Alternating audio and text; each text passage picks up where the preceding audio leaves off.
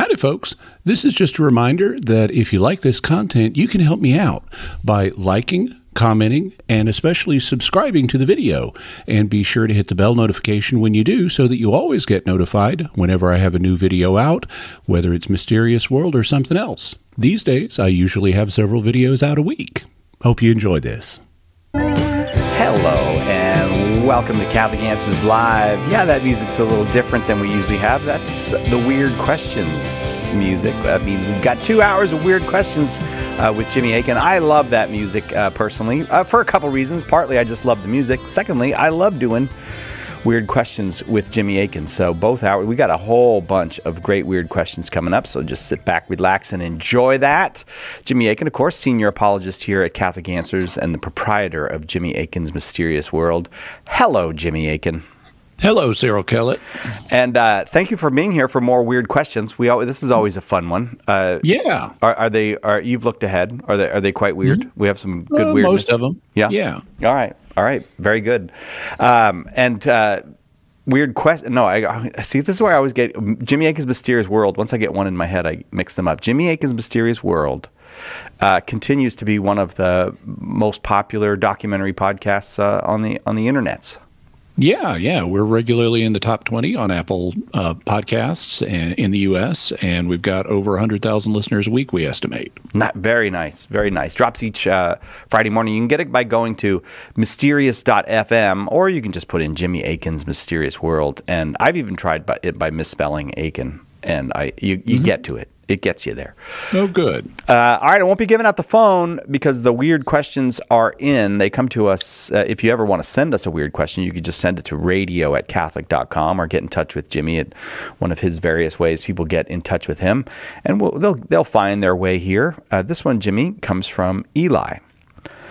Since God created time, space, and matter, and is not bound by the three, when we die and are with him, are we no longer bound by the three?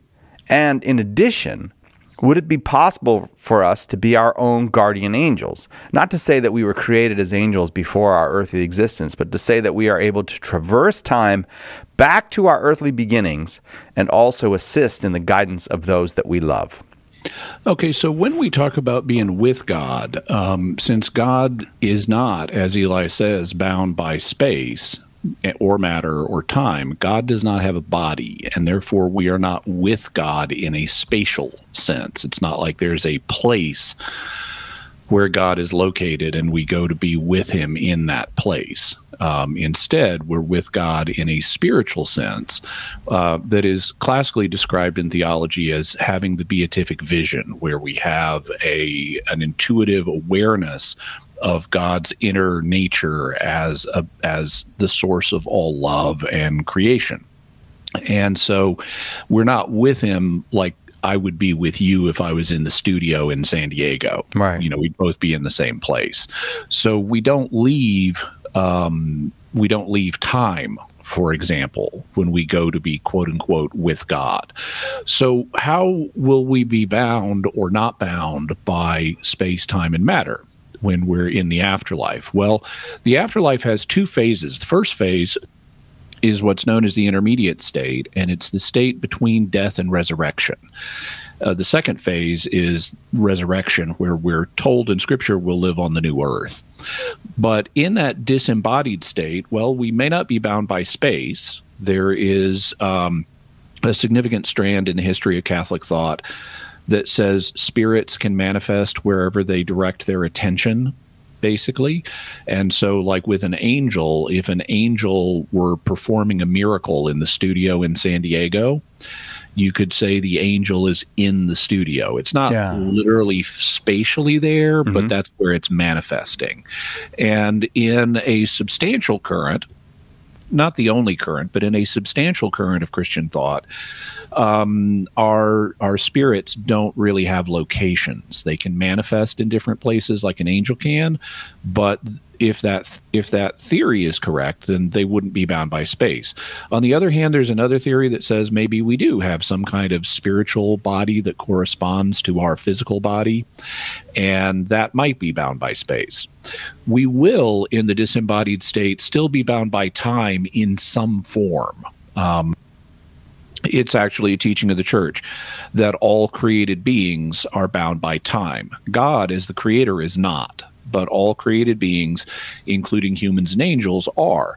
But they may experience time in different ways. Some of the ways they may experience it differently may be due to perception and how their minds work. Like, for example, you may notice that if you want to catch a fly, it's really hard to catch a fly because they are so fast. Whereas if you want to catch a sloth, it's really easy because they're so slow. And biologists have proposed that that different life forms perceive time at different rates. So flies perceive time really fast, and sloths perceive it really slow compared to us, and we're kind of in the middle. Well, theologians have speculated something similar about angels, that angelic cognition may work differently than human cognition in terms of its perception of time. So medieval theologians speculated about a condition that shares some elements of eternity or timelessness and some elements of time, and they called it aviternity, to distinguish it from eternity. And in aviternity, you kind of basically, at least my understanding is, you basically don't really perceive the flow of time until something happens. So you're kind of just chilling until you get to a point where something changes. You don't perceive time dragging on. So we might, in the disembodied state, have a sort of aviternal perception. On the other hand, that's just speculation. We might perceive time exactly the way we perceive it now. Or it could be like how time seems to speed up and slow down in our own lives today. You know, you're at a really exciting event, you don't notice the passage of time because you're so focused on what's happening. Like if you're at a really great party or you're watching a really intense sports ball game or something like that, you don't really notice the passage of time. Whereas if what you're doing is completely uninteresting, time just seems to drag by. And so you know, it might work like that. On the other hand, you know, our imaginations are shaped by the one dimension of time that we experience here on Earth, but there could be more than one dimension of time. And so time might work in an even stranger way in the afterlife that we can't presently conceive. In a re-embodied state, we will, so after the resurrection in phase 2 of the afterlife, we may be bound by space, because we'll have our bodies back, and our bodies are spatial in nature. They take up space. But we may not be bound by it the way we are right now. There is a significant strand of speculation in the history of Christian thought that will basically have superpowers in the afterlife. Now, they didn't call them superpowers because that's a recent word that was invented in the 20th century, but that's basically what they are. And one of the superpowers that has been proposed for us to have is known as agility. And agility is basically it's basically teleportation, that you could instantly move between one place in the universe and another. So if we have agility or teleportation, then we wouldn't be bound by space in the way we are now, but there still would be a spatial element to our experience. When it comes to could we be our own guardian angels? Well, if time travel is possible, hypothetically, we could go back in time and perform guarding functions. Or even if time travel is not possible, we could pray to God for ourselves in the past and perform a kind of guarding function for ourselves, because you know, no matter what your theory of time is, whether you believe all of time is real to God all at once, or even if you believe only an individual slice of time that we call the present is real, well, back when you needed help from God, God knows the future. So he knows you're going to be praying for yourself in the past. And so he can take into account the prayers that you say in the future back in the past when you needed the help. So it's hypothetically possible that we could function as guardians for ourselves, and we could call that function being a guardian angel, even though it's not an angel in the sense of normal angels. It's possible, but I'm not aware of any evidence we have for this being the case. All right. Thank you very much for that question, Eli. Thanks for getting us started with some very interesting stuff. There's lots more to come. It's Weird Questions with Jimmy Akin. We'll be right back with more of that right after this on Catholic Answers Live. Hang on. Catholic Answers Live will return in a moment. Are you a coffee drinker? If so, you can now enjoy a coffee roasted to perfection by the Carmelite monks of Wyoming. Delicious Mystic Monk coffee is roasted and prepared by monks in a hidden cloistered monastery and is available in over 25 varieties. All Mystic Monk coffees are works of perfection and labors of love. For more information on how to purchase Mystic Monk coffee, visit mysticmonkcoffee.com. That's mysticmonkcoffee.com.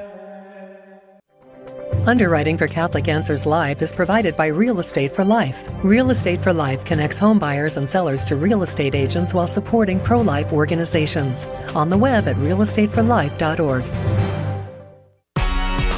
Are you ready to spread your wings? Wings is the weekly newsletter that's packed with exclusive news, program information, features, and updates of all that's going on at the Global Catholic Network.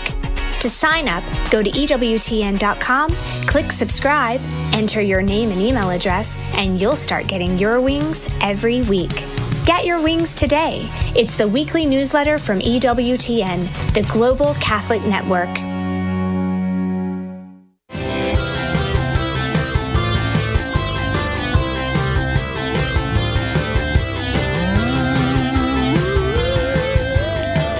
Welcome back to Catholic Answers Live. That's a little bit of weird music because it's Weird Questions with Jimmy Akin this hour and next. Lots of weird questions lined up. And you can always send them to us. If you've got them, send them to radio@catholic.com. This one comes from Deacon Jason, who says, when I was in 5th grade, I hit my head playing with some friends. I lost memories for the previous 48 hours and was officially diagnosed with amnesia. If I had committed a mortal sin during that period and forgot it, therefore never confessing it, what is my moral culpability? Well, we are still culpable for forgotten sins. So if, let's say you murder somebody, and then in the process of murdering them, they hit you on the head and you lose a memory of the fact that you murdered them. You still chose to murder them, and that still sticks on your soul until you repent. And if you genuinely turn back to God in repentance in a way that excludes all mortal sins, then you've just implicitly excluded that mortal sin you forgot about. You no longer will having murdered that person. If you, even forgetting the murder, if you say, God, I'm really sorry for everything I've done against you, and I want to be with you, and I exclude mortal sin. I don't want it. I wish I'd never done it. Well, even though you don't remember committing the murder, you've just repented of the murder. You've done it implicitly rather than explicitly. And when you then go to confession, as long as you don't deliberately hold a sin back that you know about, you're going to be sacramentally absolved. So the next time you go to confession, you're willing to reject all mortal sin, and the priest absolves you. And even though you don't remember the murder, you're going to be absolved of the murder. And that's one of the reasons that people often finish their confessions by saying things like, and for all my sins, I'm truly sorry, because we know that we don't always remember all of the sins we need to confess. And so people commonly put that in just to acknowledge that I may have forgotten something I need to confess, and I'm sorry for that too. And so the principle is you are responsible for sins you committed, whether you remember them or not. But when you repent and go to confession, they can still be forgiven.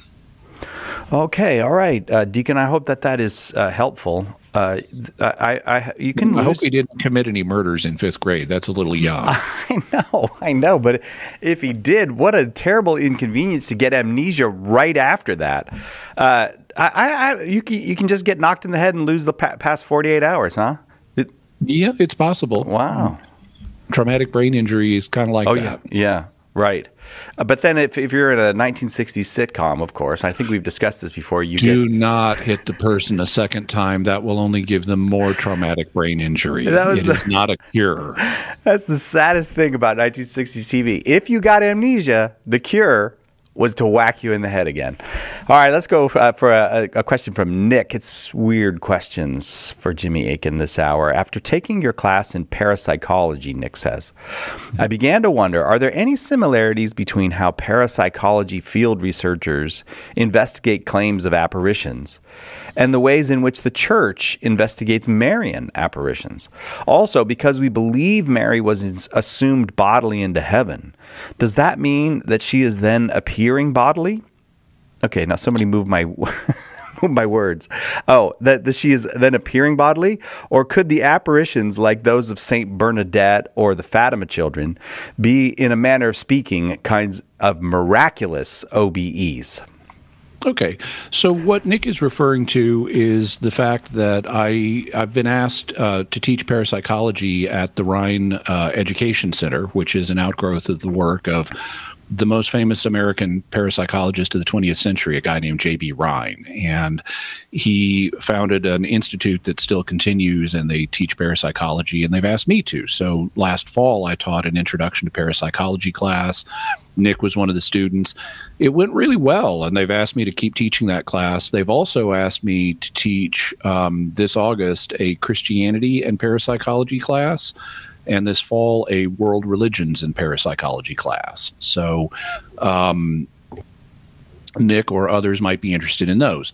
Well, it so happens that regarding Nick's first question, apparitional investigations are similar, that the church does, are similar to paranormal field investigations of apparitions, because apparitions happen in, an apparition is where a departed person appears. That's where the word apparition comes from. It's from appear. Okay. So if the Virgin Mary appears to you or Saint Bernard appears to you, well, you got a big impressive visitor, but it's in principle the same as when the spirit of your deceased wife appears to you, or when the former owner of your house appears to you in your house. Those are all apparitions. And so they get reported in both religious and non-religious contexts.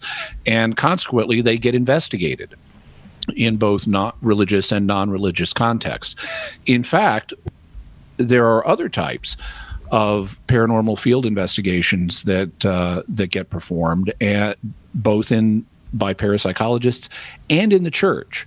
In fact, one of the things I'm going to be talking about in my Christianity and parapsychology course is how the church actually does 3 types of paranormal field investigations.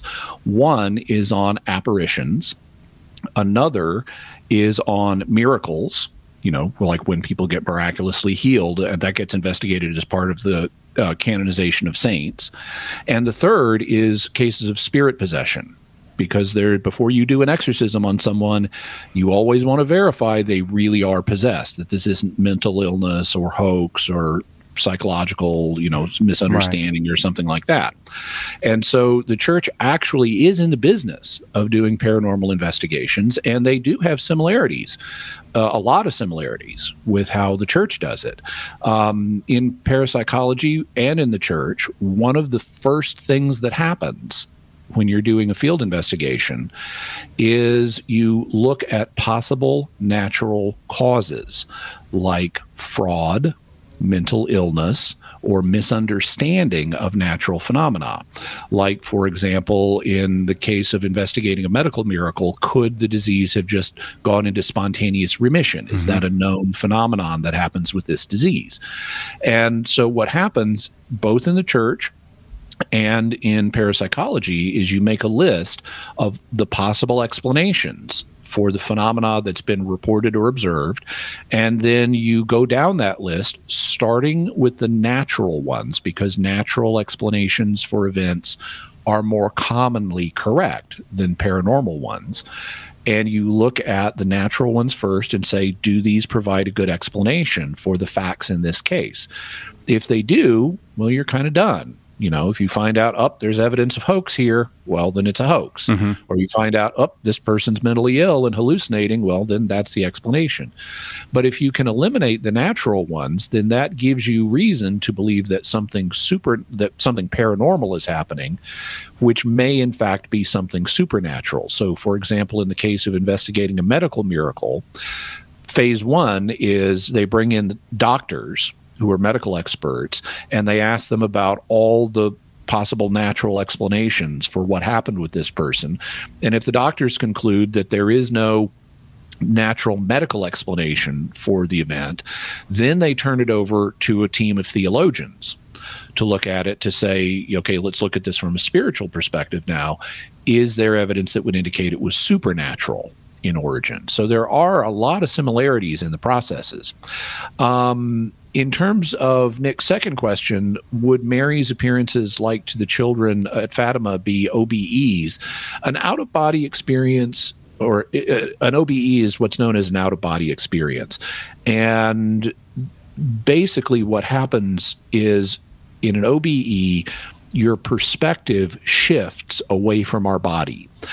Normally, we perceive the world from within our bodies. It's like I'm turning my head, I'm perceiving things from the perspective of my head and my eyes and my body more generally. But sometimes people's point of view shifts away from their body, and they may even look back and see their body. This is commonly reported, for example, in near-death experiences where someone goes into cardiac arrest and their perspective shifts so that they're now like hovering up by the ceiling and looking down on their body, and they see the doctors and the nurses working on them to try to restart their heart. And OBEs can happen in a variety of different ways. There are even techniques to deliberately induce them. There are people who've practiced how to do this. Would Mary's experiences be considered OBEs since she has a body with her in heaven? Well, it would depend on whether her perspective shifts away from her body or not. If she is still perceiving the world or the universe from within her body, then it wouldn't really be an out-of-body experience, even though she's talking to the kids in Fatima. You can imagine how that might happen. For example, sometimes you'll watch science fiction, and it could be Star Wars, it could be Star Trek, but you'll see two people having a conversation by holograms. Oh, yeah, right. So one of them is standing in one place and talking to someone else, and then you see the hologram talking to that person. The apparitions could work like that. It could be Mary's up in heaven. She's perceiving the universe from the perspective within her own body, but she's being represented to the children at Fatima in a vision. So it's not necessary that her consciousness shift to a different perspective than her body. It could just be she's having the mystical equivalent of a conversation through holograms. She's being represented by a vision to the children, or she's being represented telepathically to the children, even though her own perspective is still within her body. On the other hand, it's possible that that she could be having an out-of-body experience, that her perspective shifted down to Fatima, Portugal, to talk to the kids. And because we're likely to have vastly greater abilities in the afterlife than we do now, especially if you're the Virgin Mary, she could be multitasking. She could have her perspective in her body and have multiple other perspectives she's moderating at the same time. So it might be a sort of partial out-of-body experience for her. Another phenomenon that's related to this is, for the kids, of course, it's just an apparition. They're not out of their bodies. But it's possible the Virgin Mary is having an OBE. And another phenomenon that this could be linked to is what's known as bilocation. Bilocation is where a person appears in more than one place at a time. And this is studied both in parapsychology and in religion, like with Padre Pio, who was famous for appearing both in Rome and in his monastery at the same time. And when that would happen, he would kind of like go quiet in his monastery, and people would perceive him as if he was in Rome. So it's like kind of a telepathic projection or vision of him that's happening in Rome. He's not physically there, but he appears to be there to people. And that could also be what's happening with things like the Virgin Mary appearing to the Fatima children. It could be a form of bilocation. Fascinating. Oh, so that bilocation, people sometimes think that his physical body is in two places. And most theologians say that's not accurate. Now, I think there are some ways you could maybe make that happen relying on quantum mechanical properties of matter, but historically they didn't know about quantum mechanics, and so theologians like Aquinas would say his body's not really moving. It's some kind of appearance, and it might even be a tactile appearance where you could touch him, but they say, nah, his body is really in his monastery. Nick, thank you for all the interesting questions. Appreciate that. It's Weird Questions for Jimmy Akin this hour, and I've got a whole bunch more to come. And while we're heading into the break right now, I'll invite you to take a look at CatholicAnswersConference.com. Find out about our big September conference coming up. And it's all about Jesus. It's all about the parables and sayings of Jesus. Lots of wonderful speakers there. Among them, Jimmy Akin, our guest today. We hope to see you there. Check it out at CatholicAnswersConference.com. Right back with more Weird Questions for Jimmy Akin on Catholic Answers Live.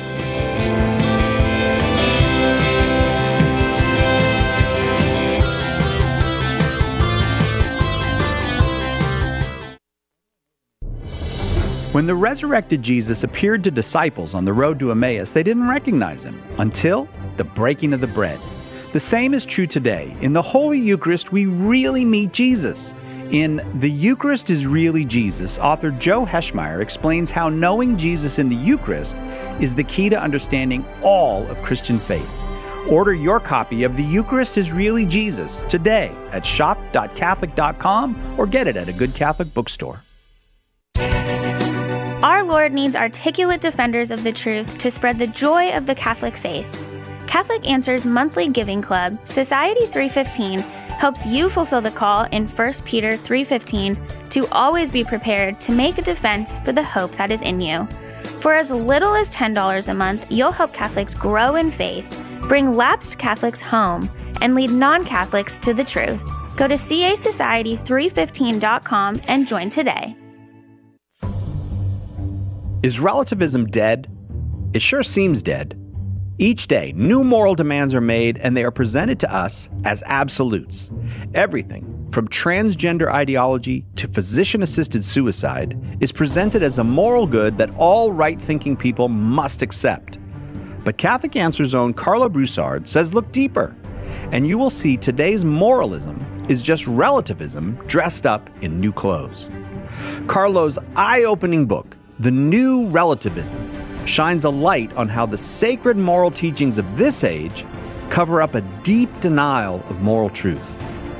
Order your copy of The New Relativism today at shop.catholic.com and be prepared to defend the truth against aggressive relativism. The New Relativism at shop.catholic.com or ask for it at a good Catholic bookstore near you.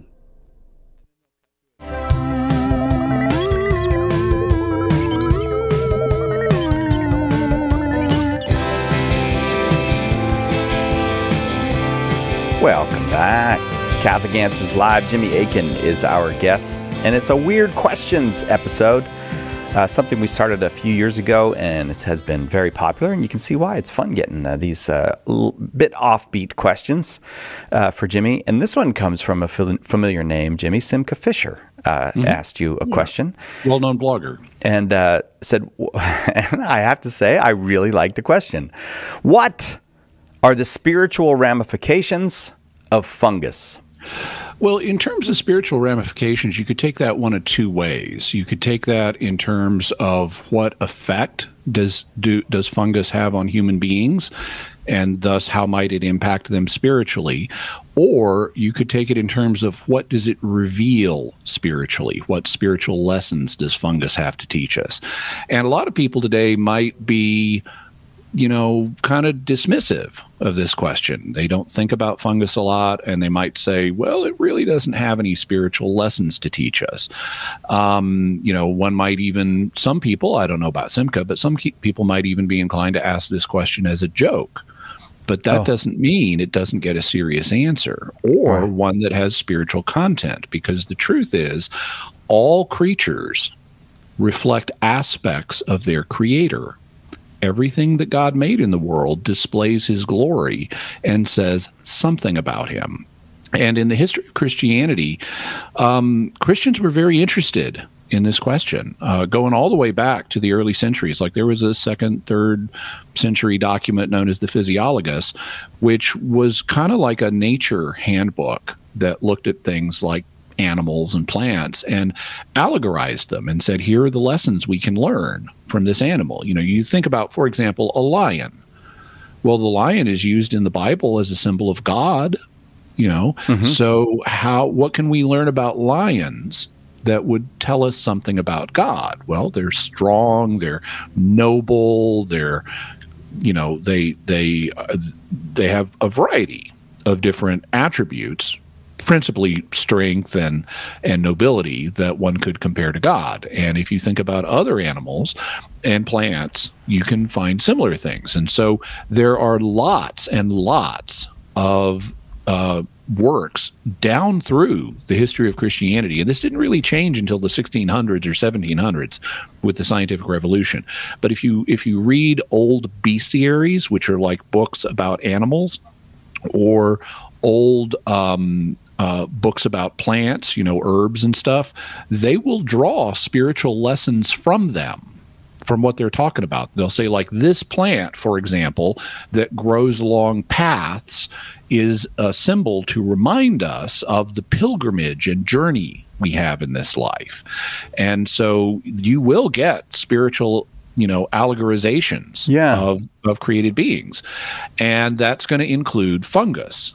Because, you know, like mushrooms, now they didn't have the distinction that we do between plants and fungus. You know, that wasn't on their conceptual map. And so if you look in like a book about herbs or plants, you're going to find discussions of mushrooms, and they're a kind of fungus. So I did that.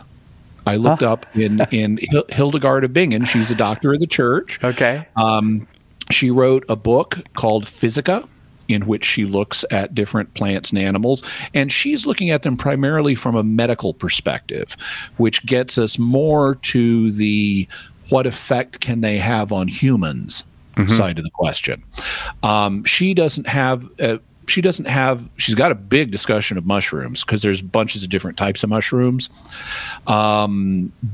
And she doesn't really go for the God angle so much, but she does go for the human angle. And for example, in her treatment of mushrooms, this is Physica 172, she says the mushroom that grows on an almond tree, so specific type of mushroom, it grows on an almond tree, is not rightly hot or cold. And heat and temperature were a big deal in her medical system. She'd talk about this kind of substance is more hot, this kind of substance is more cold, and this is how you use it to treat stuff.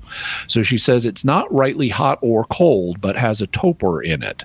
It is not valuable for eating because it stirs up, but if worms are nascent on a person, so like they've got a parasitical infection of worms, before they are alive, so before they hatch, take the mushroom which grows on the almond tree when it is fresh and recently taken from the tree.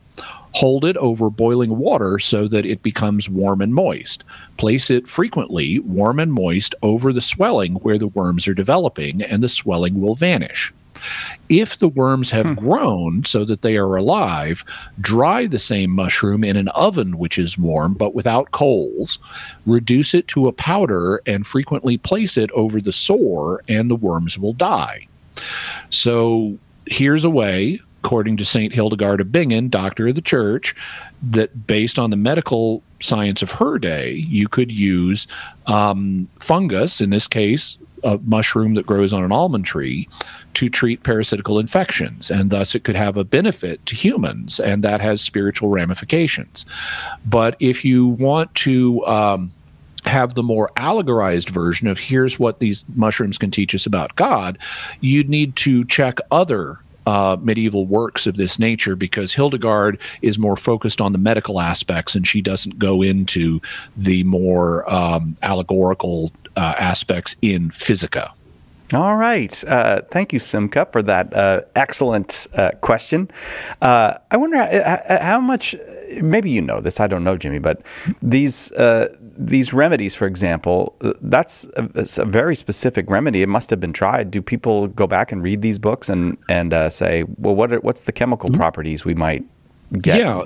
So it's essentially a form of folk medicine because it's before the scientific revolution. And people do go back and look at folk remedies and say, maybe there's something here that we can learn from. You know, a lot of the remedies don't really work. Like one of the things that Hildegard talks about in Physica is she talks a lot about jewels and stones and how you can use them to treat illnesses. And she thinks, for example, that you can use emeralds to treat epilepsy. Oh. Well, that's not really supported by, like, you put an emerald under your tongue and your seizure is going to get better. Oh. And so she, you know, a lot of her ideas were reasonable for the time, but they haven't been borne out by subsequent research. But modern medical researchers do look at older folk remedies and with an eye towards maybe there's something we can learn here. Maybe some of these worked. For example, that's how we got aspirin. Aspirin is acetylsalicylic acid is basically it's a near chemical clone of salicylic acid, which is found in willow bark. And willow bark historically was used to treat headaches and fevers. And so we then came up with this kind of synthetic willow bark substance based on folk medicine that we now know and use as aspirin. Oh, very cool. Well, Simca, thank you again for the question. This one comes from Stephen. It's weird questions today with Jimmy Akin, and this one comes from Stephen. Suppose we were all in the Matrix, and all our history is the result of a computer programmer's choice. The arguments for the existence of God may still work. Yeah, they would, because you still need who built the computer programmer, so there's got to be a God. Yeah. Okay, but would this undercut the plausibility of the Christian faith, since its veracity is based on certain historical events actually having happened? So we need here to distinguish between two different understandings of what might be meant by being in the Matrix. If you watch the first Matrix movie, people are alive and they're kept alive in tanks. And then the world they experience is a computer simulation that's fed into their brains. So that's what actually happens in the movie The Matrix. But when you have a lot of people discussing this question, what they're really asking about is what's known as the simulation hypothesis, where everything in the universe is part of a computer simulation. And so our bodies are part of that simulation. It's not like there's a tank somewhere that has the body of Cy Kellett floating in it. Cy Kellett and his body would be part of the simulation. Okay. And since that's what most people are asking about when they pose this kind of question, that's what I'll assume for purposes of this answer. And the answer is it doesn't necessarily mean that it doesn't necessarily pose a challenge to the Christian faith, because all we're really altering here is the substrate that the universe is made of.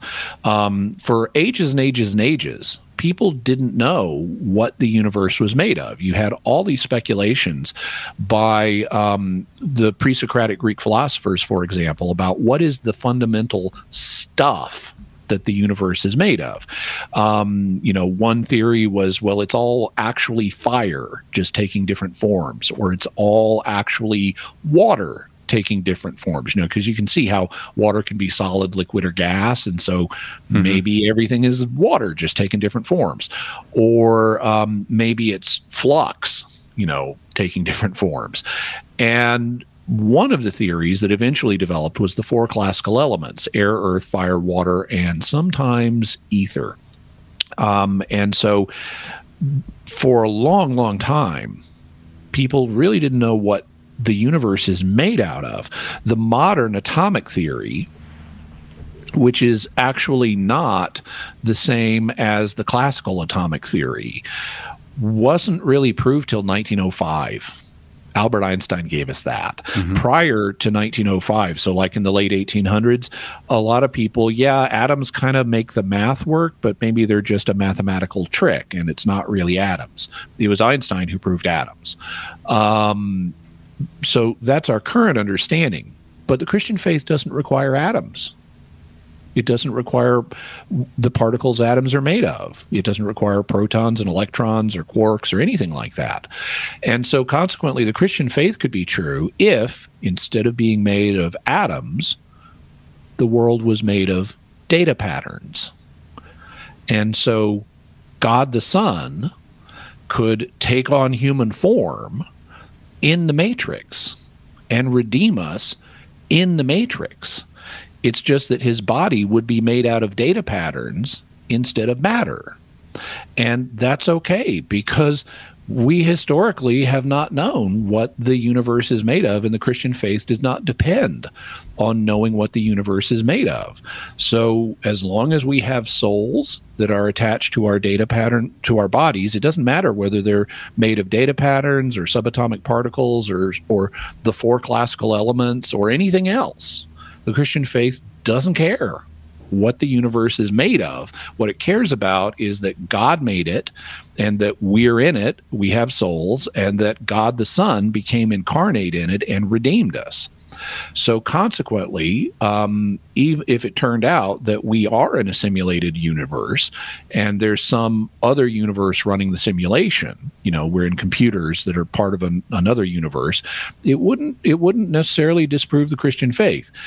It might or might not be consistent with the Christian faith, but it wouldn't automatically disprove it.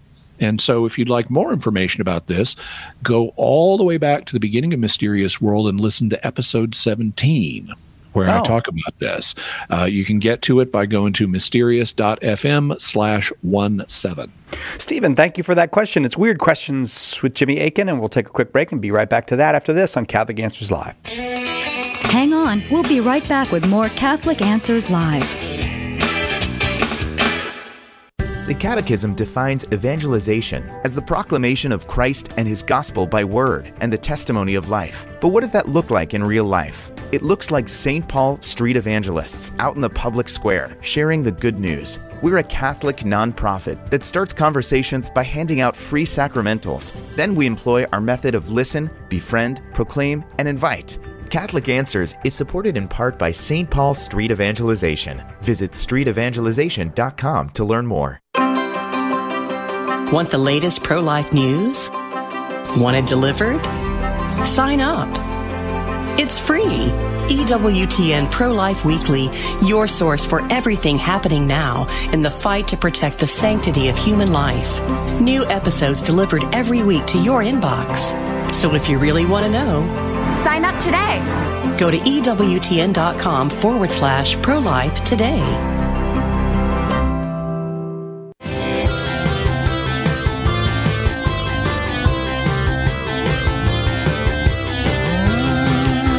Welcome back, Catholic Answers Live. I really like the questions today. We got a lot of really good, weird questions today. So if you've got a weird question, if one occurs to you, you send it to us at radio@catholic.com. And every now and then we get to do these shows with Jimmy with the weird music and the weird questions. And here's another one. This one's from Timothy. St. Guinefort was the dog saint who, according to legend, saved a baby but was falsely accused of trying to attack it and was subsequently killed. Mm-hmm. His small cult was quashed by the church. But if we are to believe in an animal afterlife, does that mean that animals could technically become saints? And could we pray to them? Okay, so first we should explain who St. Guinefort was. St. Guinefort was a greyhound, so a specific breed of dog, in France in the 1200s. At least this is the story. And St. Guinefort's owner had a baby son, and one day the owner was out of the house doing stuff. And when he comes back to the house, Guinefort, like a good dog, rushes up to him to greet him, but he notices that Guinefort has blood on his mouth. His mouth is bloody. And he goes in to the nursery and sees like the cot that hit the bassinet or whatever that the baby was in is like overturned. There's no sign of the baby. There's blood all over the place. And he thinks Guinefort has killed and probably eaten my son. And so he is enraged, and he takes his sword, this is being the 1200s, and kills Guinefort. But then he hears his son cry out, and he lifts up the baby bed, and his son is under the baby bed with the corpse of a snake that has been repeatedly bitten to death. And so he realizes what happened is that the snake attacked his son, and Guinefort defended his son and bit the snake to death, and that's where all the blood came from. And so he then regrets having killed Guinefort, and they take Guinefort and bury him in a well in some versions of the story, and it becomes a kind of shrine. And actually, now Timothy said his small cult, meaning group of people who were devoted to him as a saint, I don't know how small it was, because pilgrimages to St. Guinefort's burial site were still being done as late as 1940. Holy smokes. So that's like a 700-year run. And people would go to St. Guinefort's site since he had protected this child. And since he had been killed innocently, Guinefort was kind of regarded as a martyr dog. And since he had protected this child, people would go to him and pray for children. Like if you have a sick child, you might go to St. Guinefort's shrine and ask St. Guinefort to intercede for the cure of your child. And that happened as late as the 1940s. So even though this was not an approved, sainthood, it was a 700-year-long cult, and it may still exist. And cult is not being used in the bad sense here. It just means a group that has a particular devotion.